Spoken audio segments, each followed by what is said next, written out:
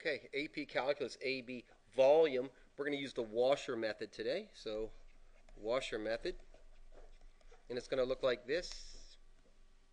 It's going to look like this. We're going to take this curve, y equals the square root of x, bounded by y equals 0 and x is equal to 4. And we're going to rotate this or revolve this around x is equal to 6. So let's take a quick peek at what this would look like. And it would look like this. It would look like this. It would look like this. And the function would look like this. The part of the function that we're interested in looks like this. It goes from here to here. It says that we have a cutoff, right? We have a cutoff at x is equal to 4, right? This is 0, and this has a height of 2 right here. And what we're going to be doing is revolving this thing, and it's going to do this for us. When we revolve it, now people get confused. They say revolving it. I'm not saying it's going to go from there to here. Well, I am saying that, but I'm saying it's going to go everywhere in between too. So it's going to be spinning, right? This thing is going to spin like this, and it's going to leave a solid every place it goes. It's going to leave a solid every place it goes. So it's going to go like this. It's going to leave solid here, here. Right? It's going to look something like this oh, no, it's not. Oh, look at that mistake. Look at this. Look at that. That's a big deal. I was thinking I better restart this video. I'm not going to restart this video. This is a crucial mistake. That, let me see. It says we're revolving around x is equal to 6. So look what's going to happen here. It's going to revolve around this line, right? Tragic. X is equal to 6. So this thing, look, this whole thing is going to go around like this, right? And our function is going to reappear like this, isn't it? So it's going to be doing all this stuff here. It's going to be doing this. Everything I said it's going to do, it's going to do that from here, and from here, and from here, and from here, and from here. But there's going to be a hole, a shaft down the middle of it, right? This looks like one of those rounded washers, and there's a name for them that they're used on like leather furniture. Is what this thing looks like. So, right, all of this stuff is solid. Like this is all solid around here, right? This is all filled in. So if you were looking at it from the very bottom, you'd see this blue hole here, and this thing is like this, right? And I wish I had the skills to show you that this thing is like doing not yellow. It's doing this color yellow. It's like doing this, where this is the highest point and this is the lowest point. Highest point, lowest point, highest point, lowest point, highest point, lowest point, highest point, lowest point. It'd be so awesome if you could see that, and then it would be flat down here at the bottom. So I'm hoping maybe you can see what I'm doing here. So what we have this washer method, which is really easy to use. And what the washer method says that we want to do is, if we want volume, a rotational volume, that if we have a hole, whether the hole's all the way through or not, if we have a hole, this one goes all the way through, that we just have to work on that and say, okay, well, we have is equal to pi. This is the area of a circle is what we're working with here, times the radius of the outside squared minus the radius of the inside squared times dy. Now, this is the washer method. If you're taking, what we're going to be taking is we're going to be taking these sections like this. We're going to be taking this section right here, right?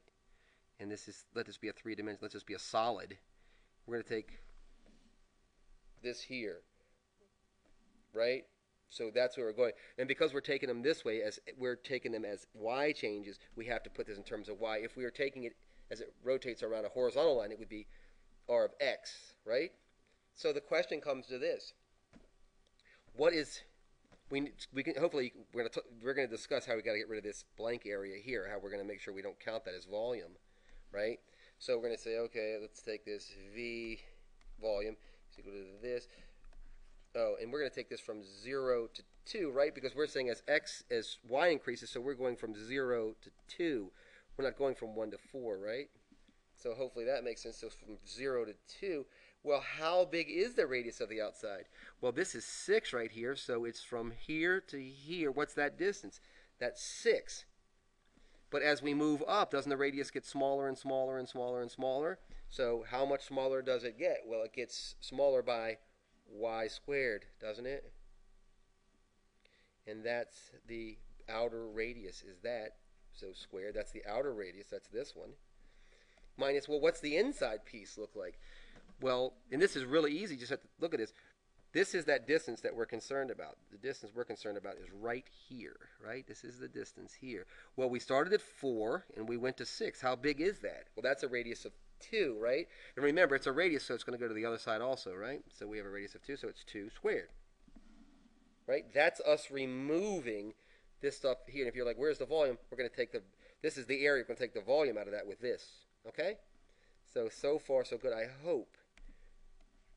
And this, of course, is in terms of y, so we have dy. dy means that we're going this way. We're partitioning it this way and taking our volumes out there. Okay? And remember that as we're taking our volumes out, we're taking the area of this circle that we slice out. This one here, right, would go from here and it would go to here, right? It would be blank there, right? But remember, that thing has some depth. And in our case, this is our dy, our change in y here, isn't it? Right? And remember, we have that big piece on the inside that we don't want to count. So we're kind of counting these rings one at a time. So this might be one of those rings, right? And this is that radius. This is that radius of 2 in here, right? And this is our radius of, okay. Hopefully, so far, so good. So this would look like this. And this is kind of the algebra part of it. Just have to expand this thing out. So I'm just going to have to rewrite again. If you're taking the AP Calc exam, get used to this. So it's 36 minus 12y squared plus y to the 4th. All right, that's if I square this. I just FOILed this out and I got that, right? Then 2 squared is 4, so minus 4 dy, I think.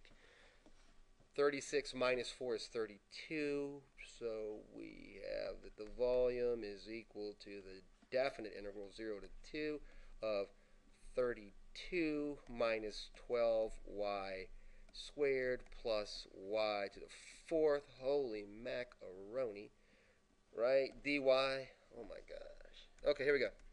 Finally, we're going to be able to integrate. So we're going to integrate this, aren't we? Going to integrate. So I'm going to drop this crap. Please don't lose this pi because it gives us the volume, right? Otherwise, we just have area. So we have 32y minus, this will be y cubed over 3. So negative 12 over 3 is negative 4y cubed. I just simplified that a little bit. Plus 1/5 y to the 5th as evaluated from 0 to 2. I'm going to use the fundamental theorem of calculus here. FTC, fundamental calculus, says that if we want the area, we would take f of b minus f of a. And in this case, if we multiply our area by pi, we get our volume, don't we? So I did that math. I don't know if you want to see it or not. You know what? I'm going to assume you don't want to see it. So anyway, when I did that, here's, you know what? Let's go to this. Definitely show this. If you're taking the AP exam, at minimum show this, because they care more about your calculus than anything. If you can say that volume is equal to pi times f of 2 minus f of 0, that says to me that you know calculus. So I really hope this was helpful, you guys. This is one of those things you're just going to have to keep doing these problems over and over and over until you've seen a million of them. When you do, it's going to get beautiful for you. I swear it is. So please don't give up. Everything is going to be terrific. I'm very proud of you. If you haven't already subscribed, please do. And vaya con Dios.